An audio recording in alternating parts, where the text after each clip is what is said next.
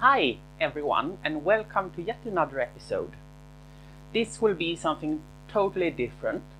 I promised you to show off some games on the Amiga and the ABC80, but I couldn't resist. I got a parcel recently. You see, I have this Macintosh Plus up here, and it didn't work, and I didn't have a keyboard for it, I didn't have a mouse for it. Unlike the Macintosh Classic, the SC30, the LC and so on, the Plus and the older Macintosh such as the 128K or the 512K and KE, it uses a special RG45 type of connector for the keyboard and a D-sub for the mouse, so it's not the ADB type. But however, I recently got this. This is the original keyboard that is supposed to be together with the Macintosh Plus, and you see it's a very special connector in the back.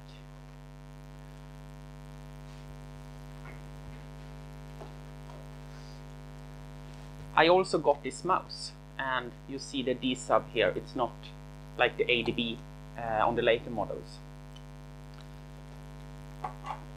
So of course I couldn't resist starting the Mac, but unfortunately there was some problem with the power supply. There was some problem with the sweep because the image was too stretched, and however I adjusted it, I couldn't. The lines were too far apart. So I suspected there was something wrong with the voltage to the deflector coils. And upon investigating further, I noticed that lots of the capacitors has failed. This is the analog board and the power supply all in one from the Macintosh Plus. And what I'm going to do, I'm going to recap it. I ordered new capacitors. The problem was for this C1, it's a non-polar electrolytic capacitors. I've never heard of such a thing. However, I saw an episode of 8-Bit Guy when he repaired one of these power supplies, and he replaced it with a ceramic capacitor, so I'm going to do the same. And the rest of them are just normal polarized electrolytic capacitors that are true hole mounted. So let's get cracking and then see how it goes. So what I did prior to removing all the capacitors of this board is I made a list on my computer with all the values and all the maximum rated voltages for each capacitor of the electrolytic ones and the true hole mounted ones. I'm not going to replace the ceramic capacitors because I think they are fine. And there's a little plastic capacitor in here as well, and I'm not going to replace that one either. And more of the plastic ones here. Just the electrolytic ones. And then we'll see how it goes. I had to wait some time for all the orders to arrive, but now they are finally here. I have lots and lots and lots of packages, and I have more capacitors than I will ever need. I can probably make a kit for you if you planning on repairing one of these original boards, because I have more than I ever need. One cool thing that I noticed about this board, however, is this. It says, if it can focus, here, copyright 1983. But the Macintosh didn't exist in 83, it came in 84, right? So this is an original board, and the design was made in 83 for release in January 84. So this is the first generation power supply for the Macintosh. Even though the Macintosh Plus came in 86, 2 years after the original Macintosh, they still use the same power supply and the same sweep circuits and picture circuitry as the original Macintosh. So yeah, that's kind of cool. 1983. I'm a really big fan of using flux gel because I think it makes everything so much easier. I'm gonna start with C2. I will save C1 until the last because that's the strangest one. So I'm gonna start by removing C2.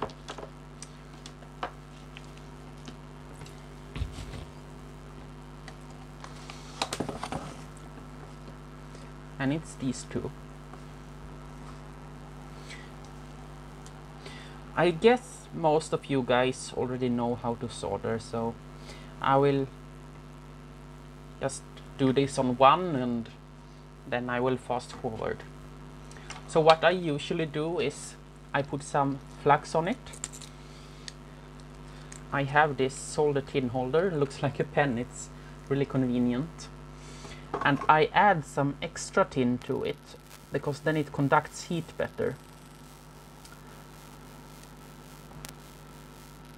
Just because the old tin doesn't always melt, and well, it's just for heat conductivity really. And now I have two choices. Either I can use this tin suction thing. I used this a lot before, but I prefer to not use it so much anymore because I have experienced that sometimes the drag from the suction is so great that the soldering pad can come flying off.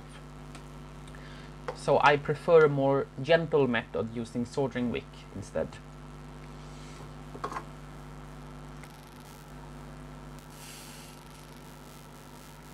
And it sucks the tin right up. I'm sorry I cannot get a close-up, but yeah, that's how it is. There are lots of soldering videos out there on YouTube, just look them up.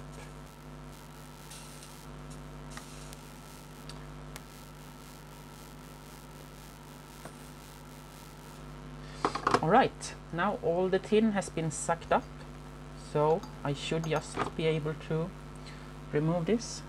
I need to bend up the pins. I need a little screwdriver to bend them up.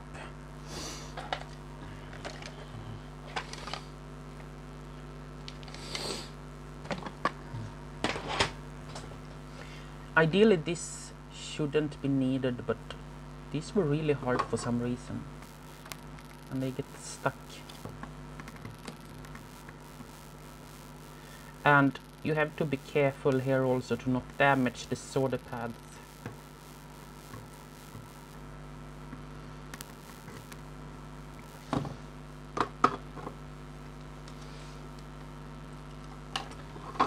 Let's see.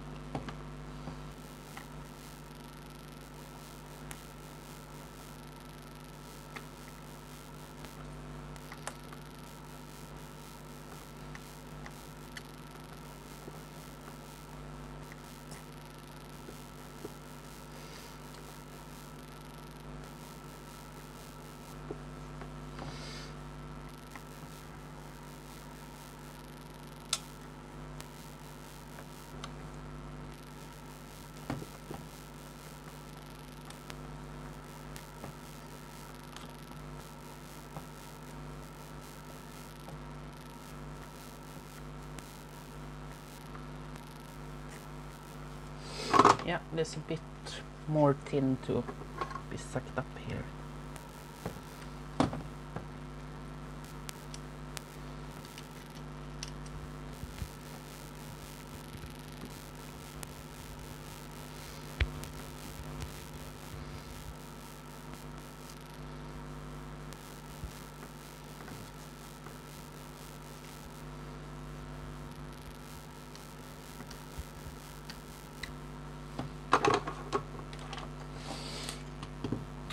Ah, and there's hot glue here as well.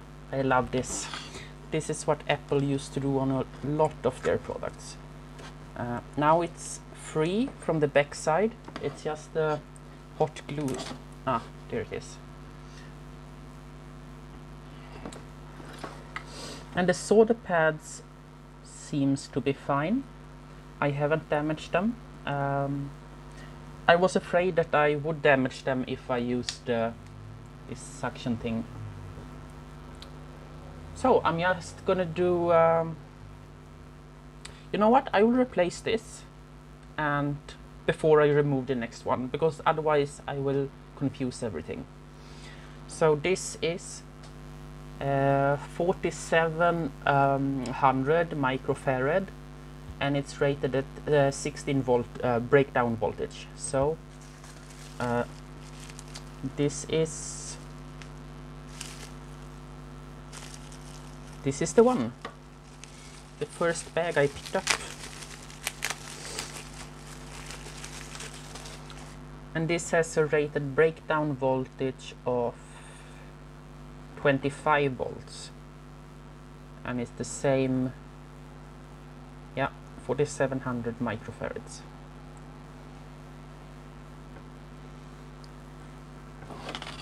Let's see then, there is a little plus here, and on this one it's a minus, so it's all backwards, but the longer leg is the plus. And once again, I'm sure you guys already know all this. I don't know who I'm talking to.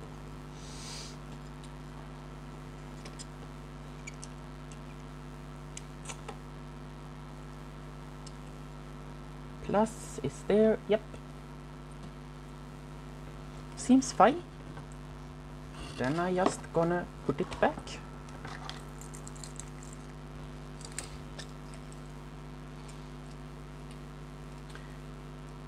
I really like this pen style solder holder.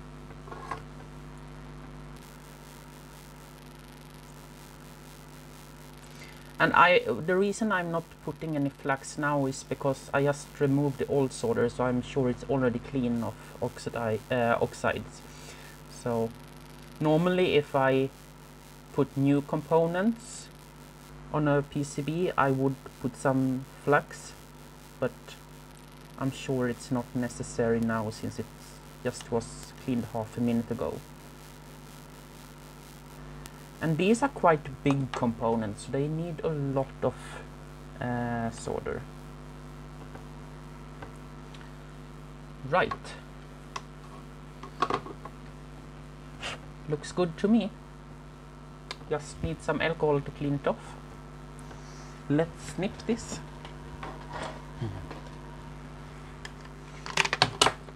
Oops.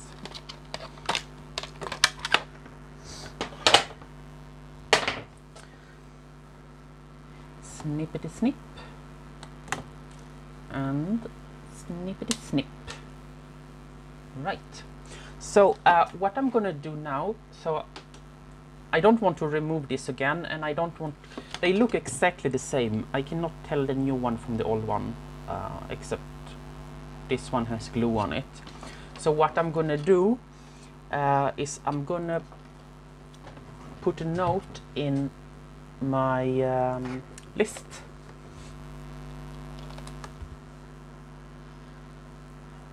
C2, and I will make a new column here. Just putting an X means it's done. Yeah. So that's the first one.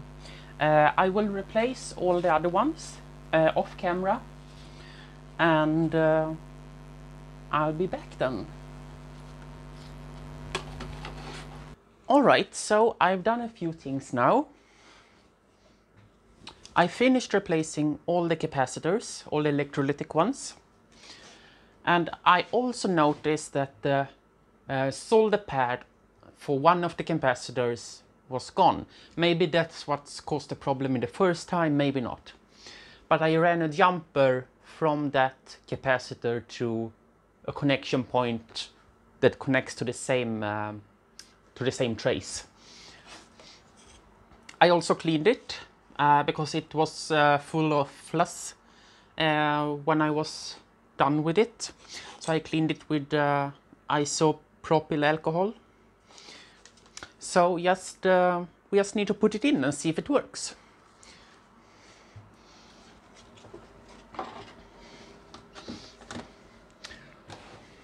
This is the Plus that I'm gonna put it in. So let's take it apart. On the back side there are 5 screws, 5 torque screws. One is behind this little battery compartment.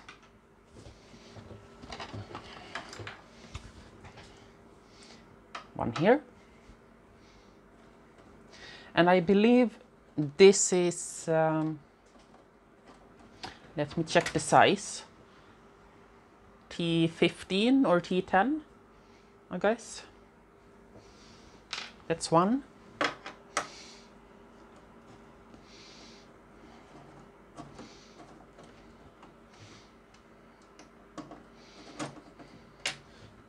Two.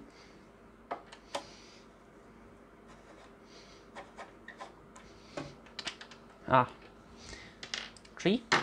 And up here are the most annoying ones, because you need a really long screwdriver to reach them.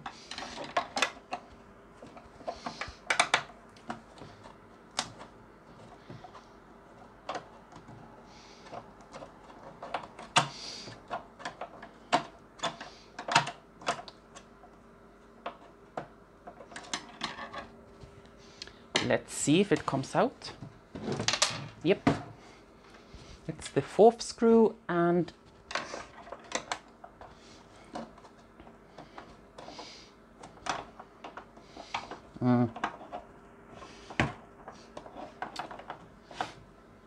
well, I never said this was easy. I'm just gonna put it in my lap instead.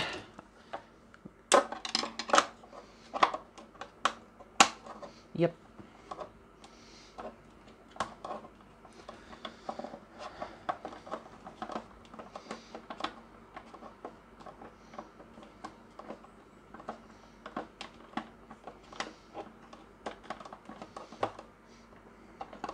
All right, let's see if it comes out.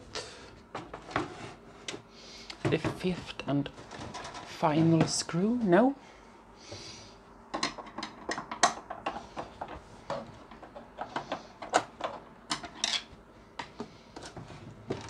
Yep, there it came. So now let's lift it up.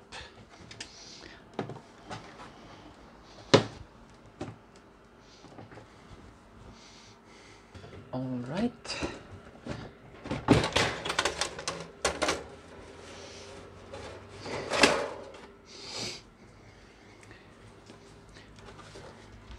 Here it is.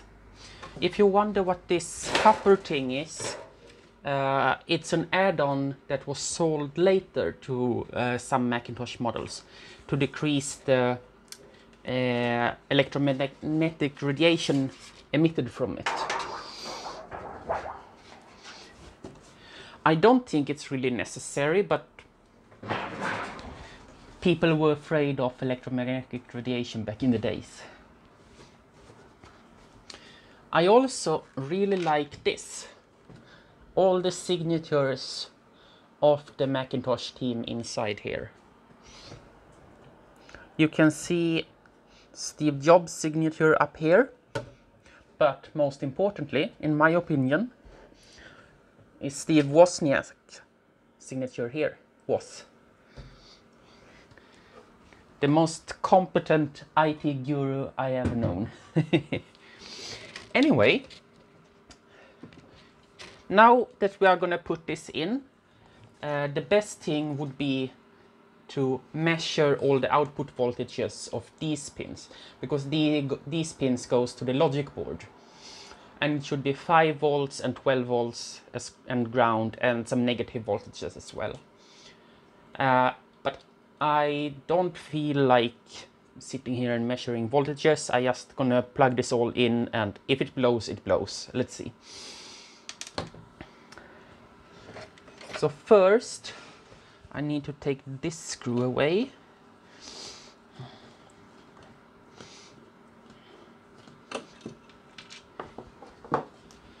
And here are the cables for the deflector coil that tells this coil where to send the scanning beam. And here are the cables for the cathode heater and some cathode emission as well, and a ground wire.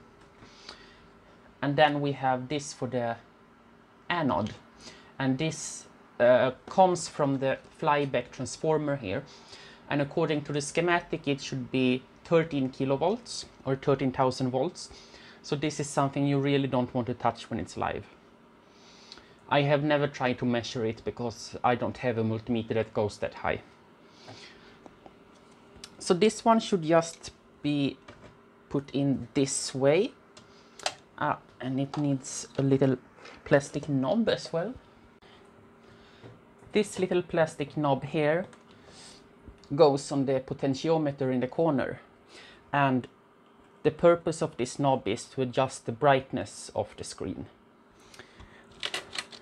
So now comes a really fiddly part to try to make everything fit in here.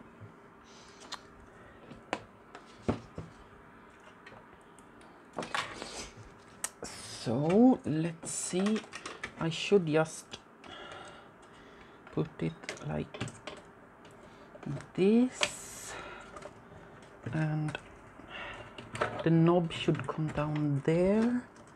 Yep.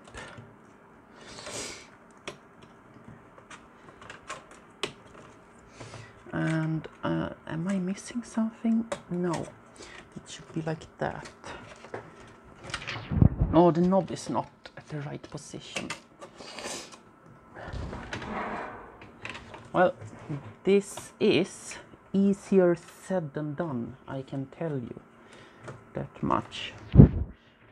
Now I think the knob came to the right position almost. Did it? No, it didn't.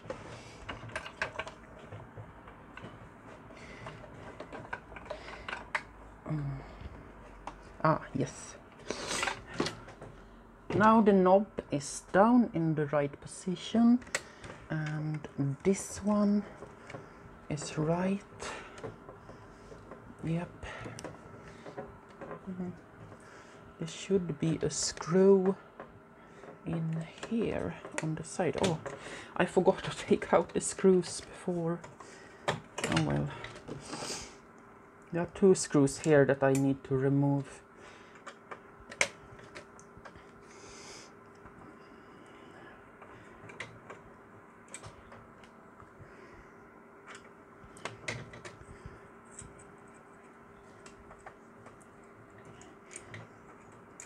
Yes.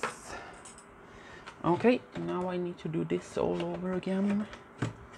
So let's see, this one goes there, and this little knob goes in there, and yeah, it seems all right.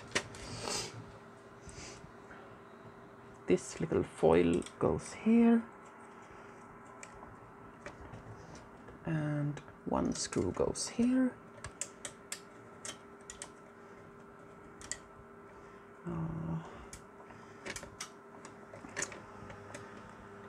And one screw goes here. Yes, that's correct, and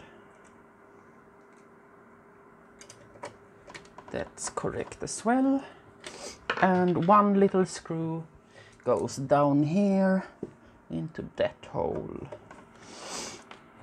Yep.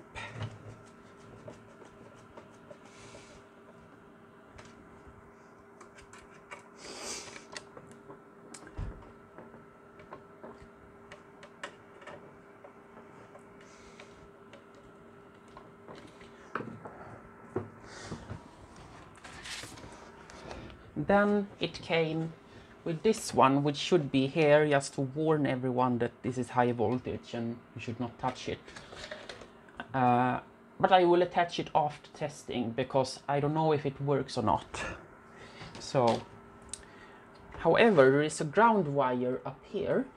If I tilt this, so this is a ground wire that comes from the ground pin in the power input, and it should go to the ground of the chassis like this. And there's a little screw here for that.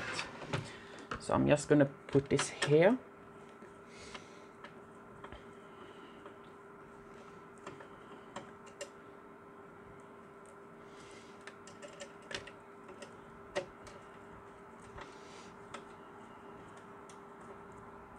Yes.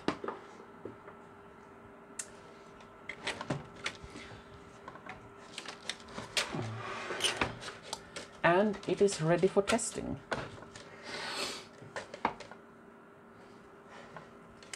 I think that the floppy drive works. Since the picture didn't work on this machine, I haven't really tested the floppy, but it made the right sound and it looked like it was reading. And I think the analog board is working as well because it doesn't look damaged. So what I'm gonna do is I'm gonna connect the power to this and switch it on just to see if anything smokes. And if it seems all right, then I will connect this cable here for the analog board. I need, however, to connect this high voltage cable first because I don't want to leave this hanging. So this needs to be connected at least. It's a little clip that you do like this, yeah.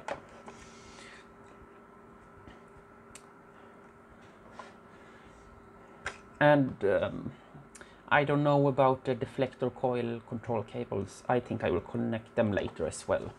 So I will just find a power cord and then we can try. All right, here goes nothing. This is in position 0. So nothing should happen when I put this in. Hopefully. Yep, no sound, no smoking. Then I just try this.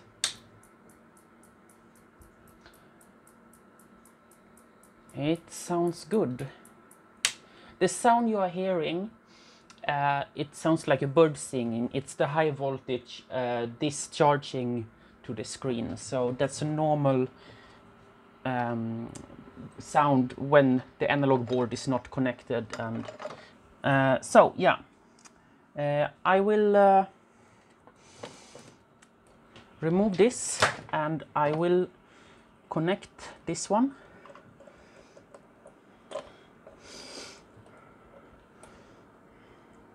Really carefully without giving myself a shock,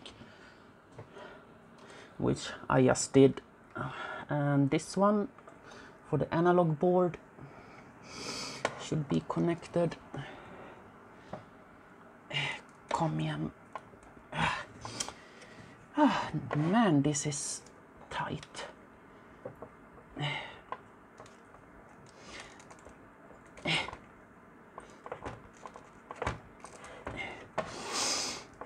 Yeah, yep, connected. And this one. Yep. Okay, let's put this in again.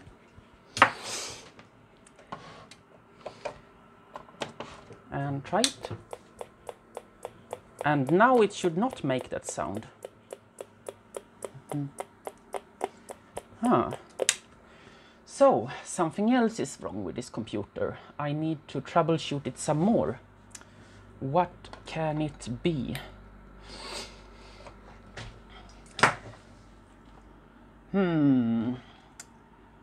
Everything is connected properly. I should probably measure the voltages.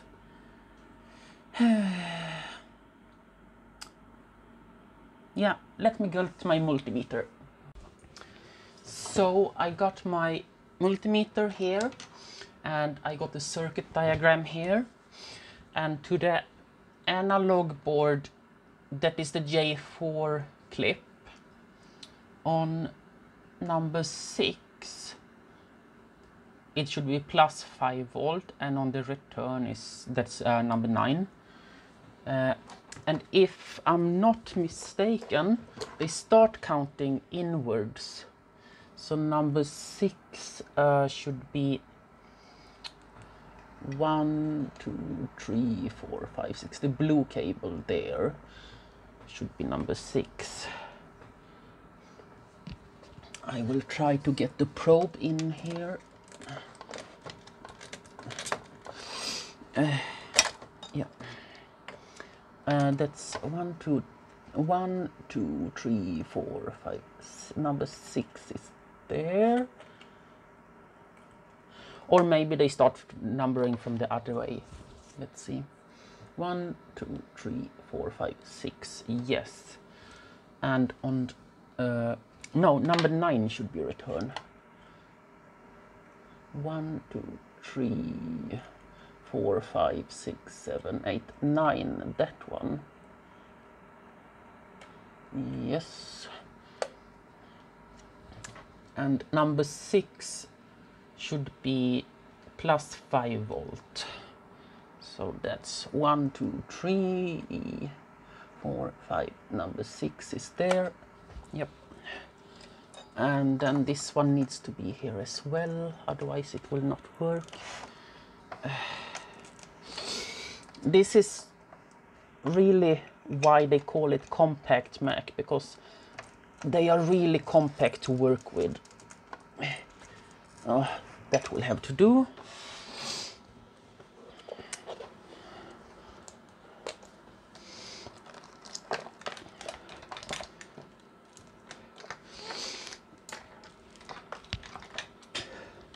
And this one. And this one as well.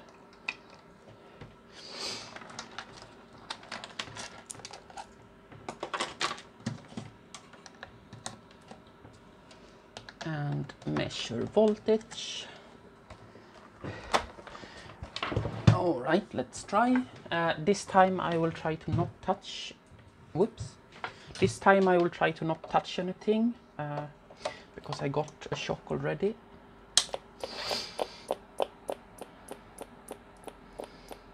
Well, it's saying a lot of things. I think I started. The numbering scheme probably starts from the other end. So let's try shifting these around then.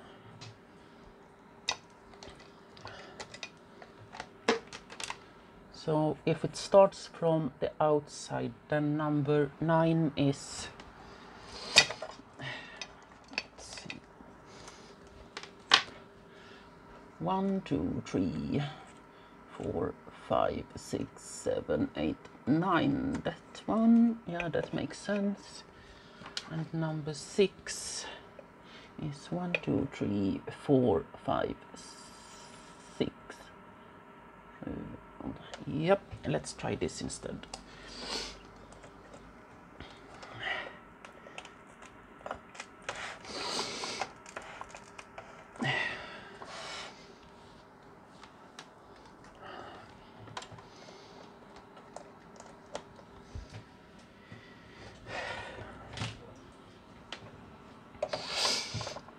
All right, here we go.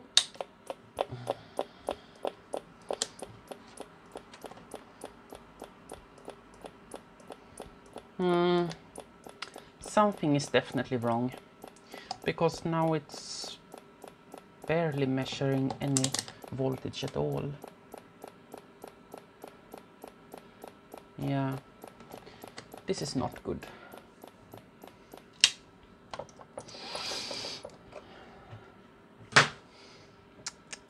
What can be the problem then? I will consult the schematics a bit, and I'll be back.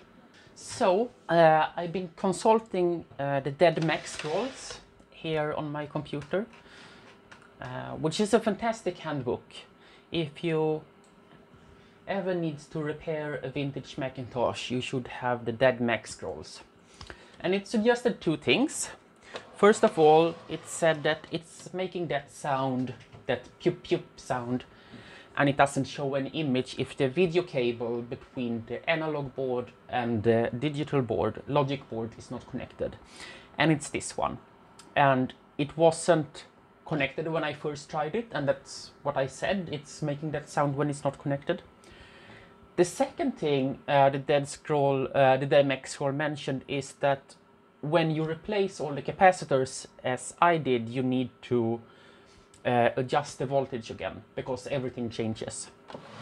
So there's a little variable resistor here, and you turn it all the way back, and then you slowly bring it up to voltage. So let's bring it back all the way. I need a smaller screwdriver.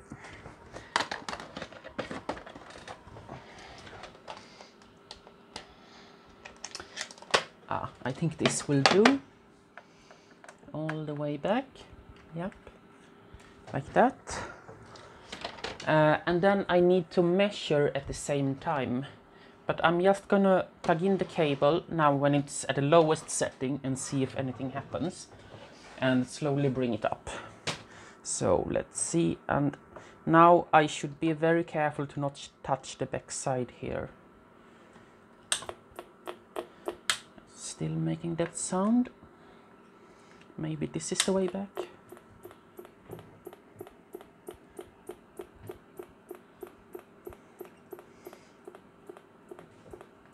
Well, it's slower.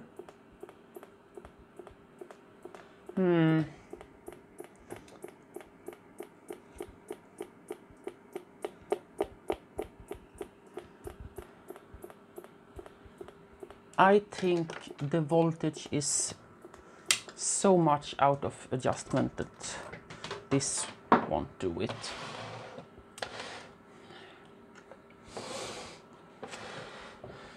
So I need to measure on the, it mentioned here, the blue wire, which page was it?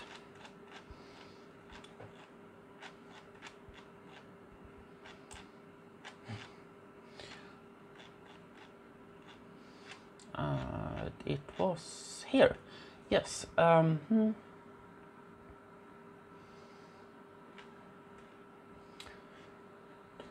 variable resistor R56 labeled voltage, fully counterclockwise. Yeah, counterclockwise. It's this one. Now it's fully counterclockwise. R56. Oh, I cannot see the label. 59. 56. Yeah, it's 56.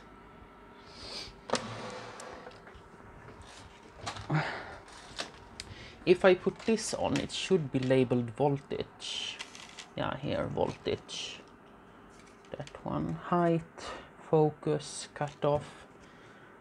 Yeah, this is voltage definitely, and it's fully counterclockwise. Restart the computer and adjust R56 for 5 volt DC measured from pin 6 of the power supply cable to chassis ground. Okay. And pin number 6. 1, 2, 3, 4, 5, 6. 1, 2, 3, 4, 5, 6. It should be the blue wire. So let's double check that. This is called J4.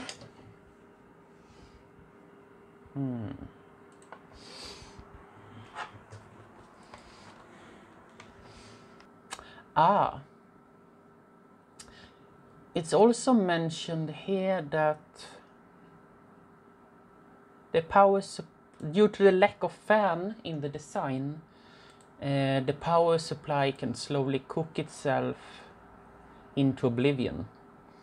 the cooking can result in the failure of individual components, and it can also accelerate the oxidation of various connectors, resulting in flaky behavior.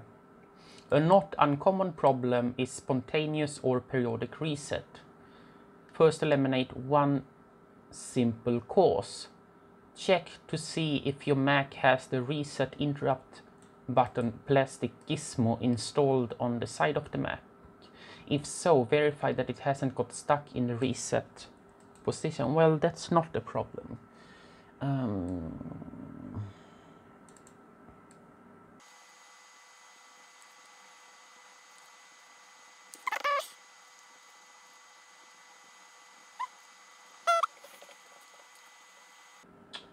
Well, I'm not sure.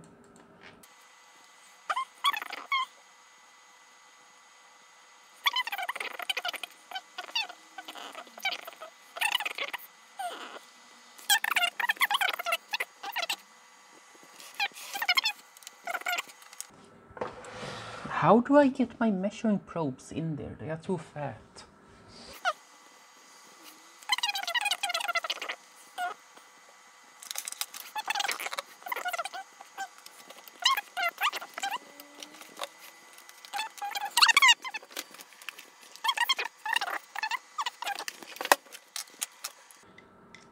And then on the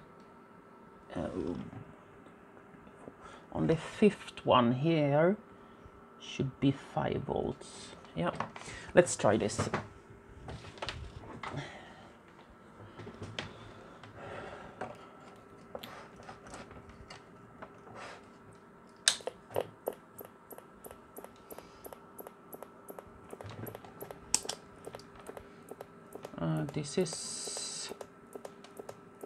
It's going up and down. This is not good.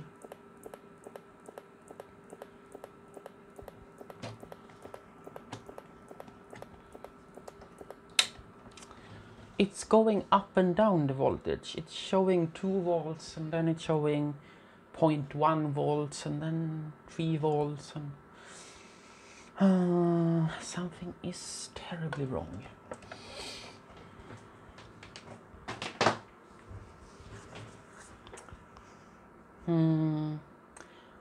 It might be the capacitor C1 that I couldn't replace it with that one, but that's what all the experts says, that I can replace it with a ceramic one.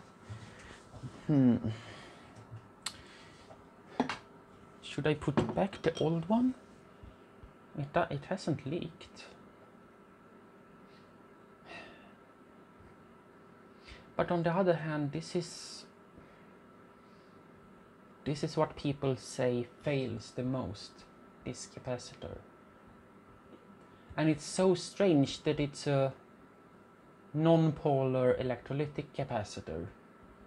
And you cannot buy that anywhere.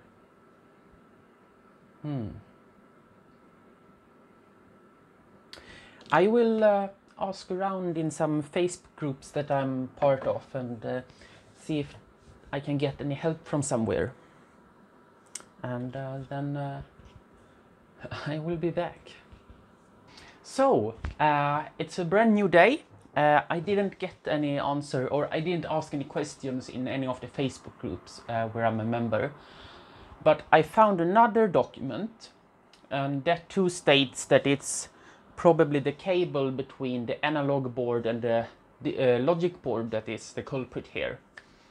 So what I did, I removed it from both ends and measured the continuity for each of the cables, and it all worked out fine. So there wasn't any problem with the cable itself. Then I reinserted the cable in the analog board and in the logic board, and I tried turning it on.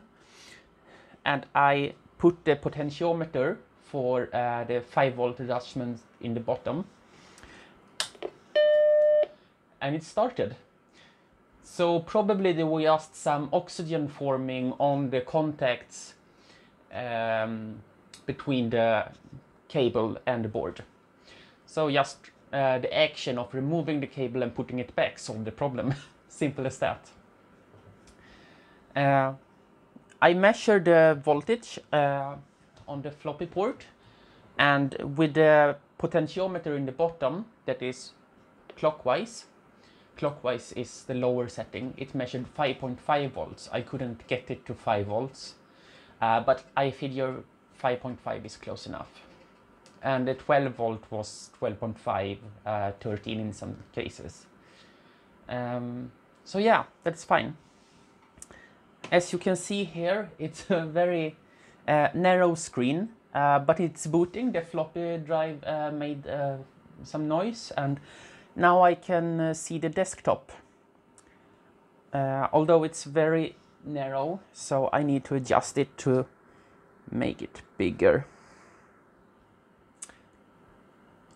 Like so.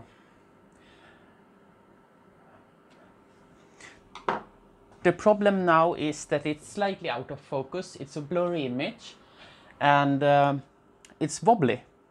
It's like a flag going like so, back and forth. So I will once again consult the DMX scrolls and see what I can do about the focus and about the wobbly image.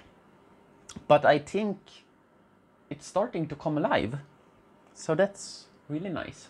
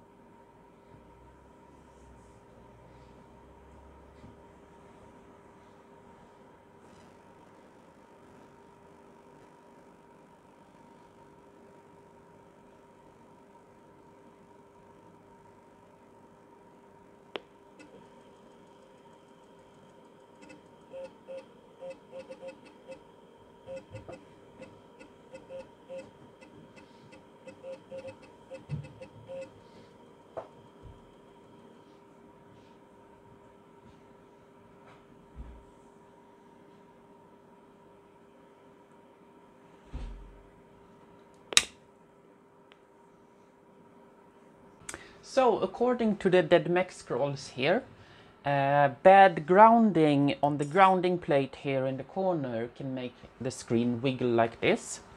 So I took some electronic cleaner and some tissue and I cleaned it. And I hope this will help. Regarding the focus, there is a focus screw up here to adjust the focus. Okay, let's put the grounding plate back there. And I'm gonna clean inside the screw holes as well. And clean the screws, because I want really good contact with the grounding plate now. The DMX scrolls also suggested tightening the grounding screws, so I'm gonna make sure that they are nice and tight. Without destroying them.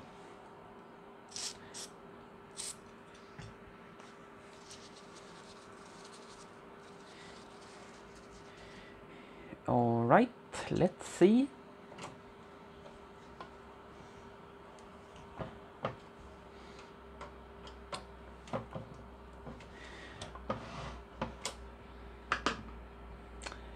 And the screw for the focus is labeled here on this vinyl sheet, as well as the cutoff and the height and width.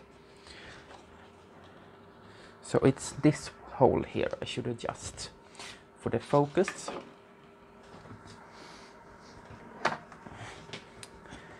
All right, let's keep our fingers crossed.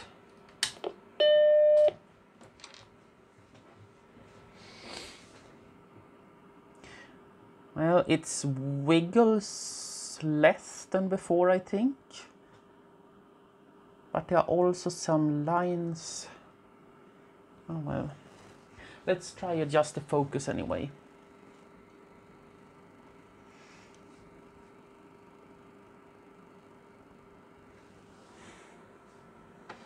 if there is something to focus. Yeah, here it is. Oh, now it doesn't wiggle at all. That's nice. Let's try to adjust this then. Ah, I see, I see. This is cut off. This is focus right here.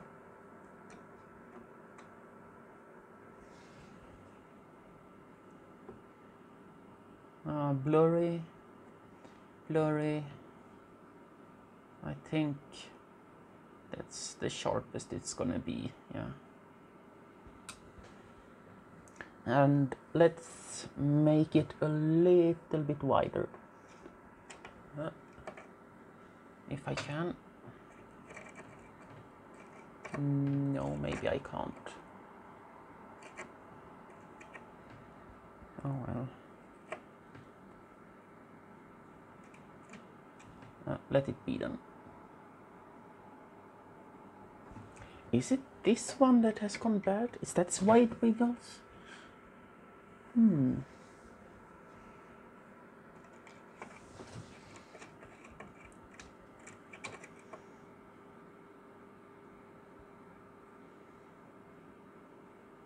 Oh, that's narrower.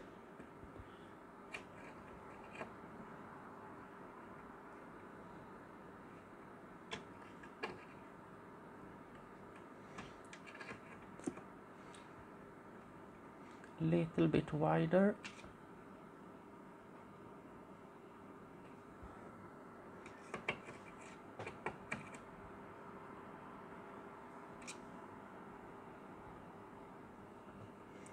No, it still wiggles around. But not as much as before. I think it's usable. It's not very nice to look at, but it's usable. And I think it might... Well, let's put it together and try it out. And let's see if it disappears by itself when the cover is on. Maybe some of these cover screws are used for grounding as well, so maybe it becomes better. Yeah.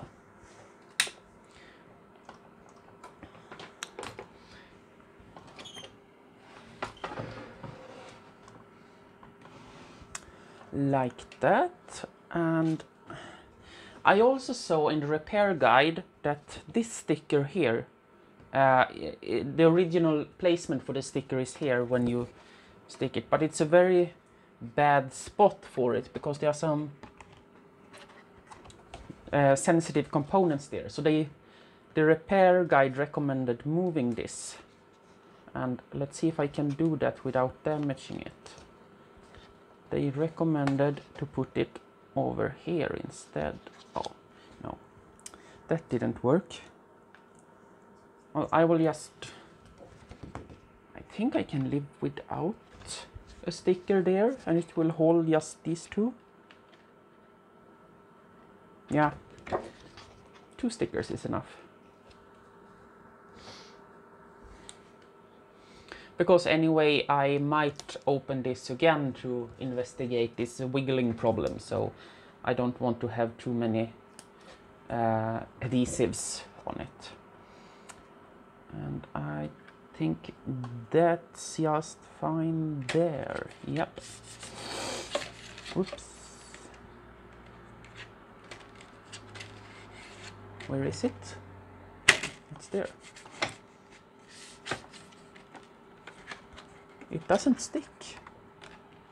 Oh, maybe I have to live without this one then, but I want it to be here.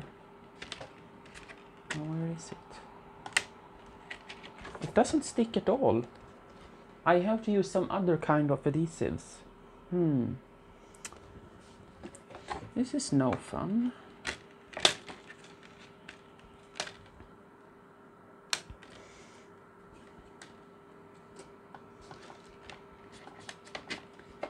Nope, it doesn't stick.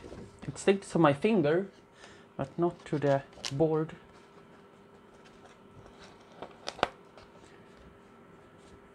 Maybe if I put it around the edges instead.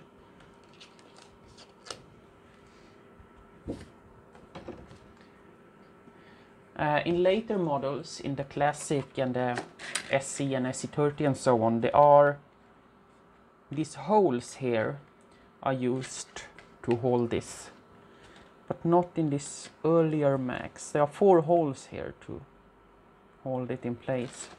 Maybe I can use those instead, even though it's not original. It was only used in the later models.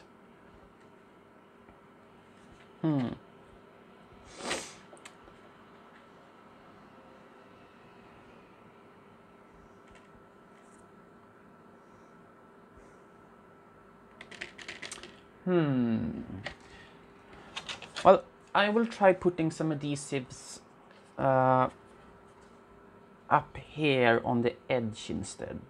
But this is,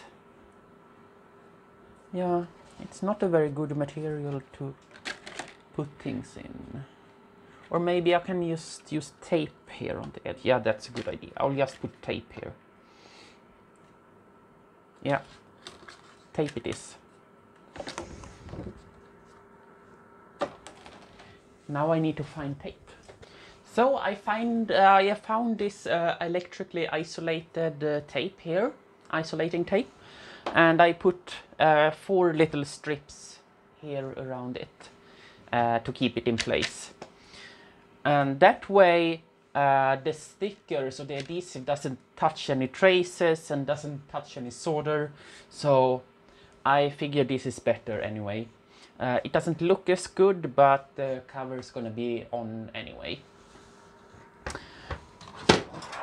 Regarding this isolating thing, I have been thinking, should I let it be or should I put it back? But I think it's a nice addition, so I'm gonna put it back like it was.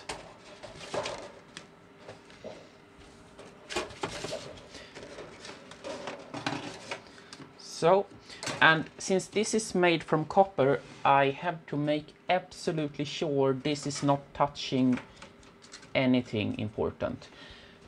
When this vinyl sheet is here, this white vinyl sheet, it doesn't touch any traces, it doesn't touch any solder. There's a paper here on the logic board as well, so it doesn't touch any solder or any traces on that one. It covers up the speaker a little bit, but I don't mind. It doesn't touch anything here, no wires, nothing. And when I took this apart, I found this one as well, and I think this is a wire for holding up this part, but I can't really figure out how to put it.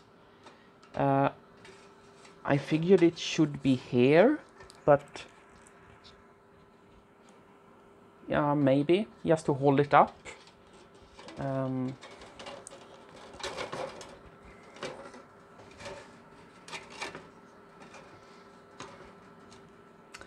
Well, this is obviously not made by Apple, so I'm gonna put it here. Ah, it actually fits here, so I think it's gonna be like this.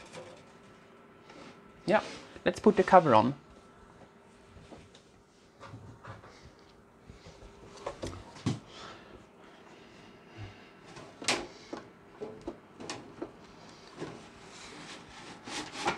So easy does it.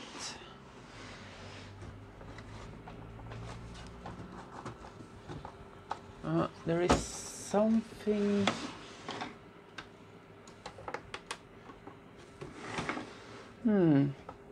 Something in the way somewhere.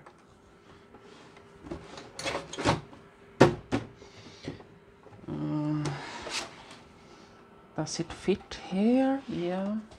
Does it fit here? Yeah. You know what? I'm just gonna take this out.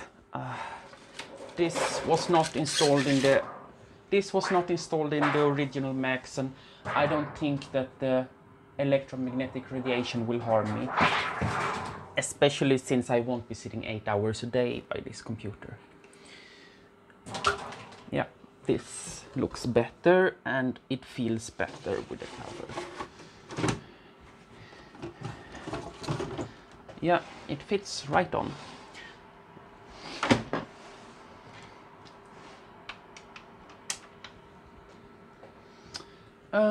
Where did I put my torque screwdriver? Oh, there it is.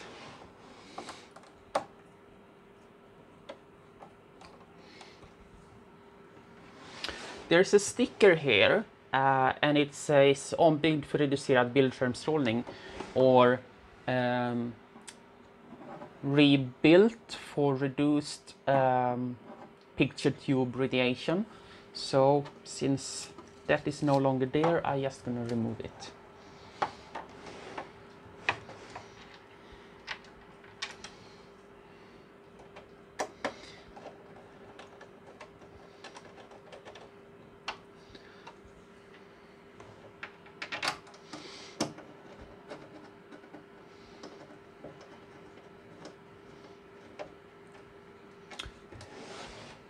All right, and this little lid should be on here,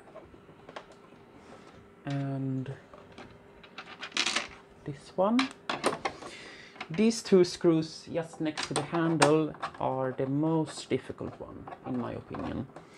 And my torque screwdriver is not nearly long enough to... I really need a longer one. Oh no, it went the wrong side down. Oh, it went with the head first down the hole.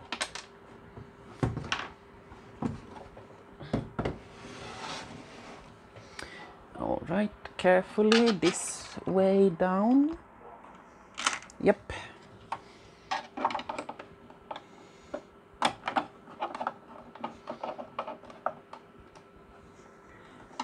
All right, so what do we need now? We need a keyboard and a mouse. Here is the keyboard. Here is the keyboard cable.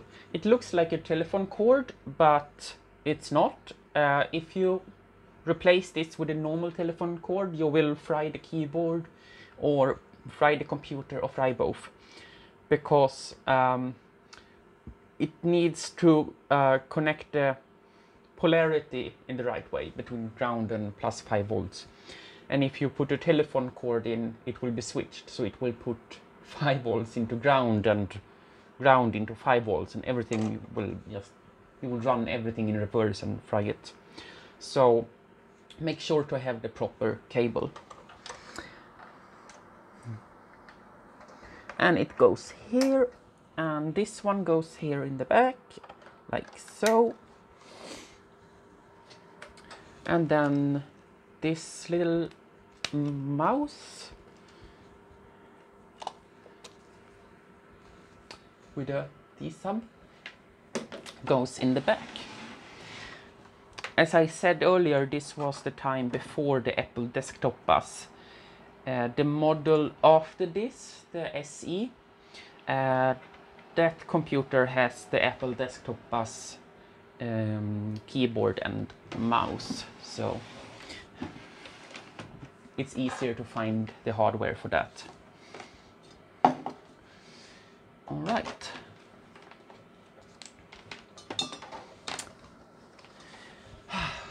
Cross our fingers. All right, here goes nothing. It's starting. It made a bong sound. Oh, and it comes on. Yeah, it still wiggles. But it seems to settle down after some time. Yeah, let's see. It should start reading the floppy by now. Yes, it did. And it's a happy Mac. Oh, this is so exciting.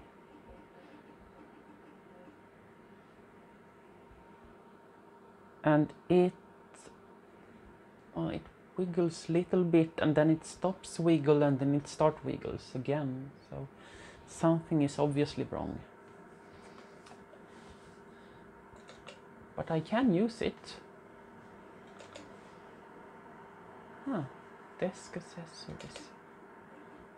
And the Macintosh Plus didn't come with any hard disk drive. It was the SE that came with hard disk drive. So here I just... Oh, it stopped wiggling. How do I quit this? Quit.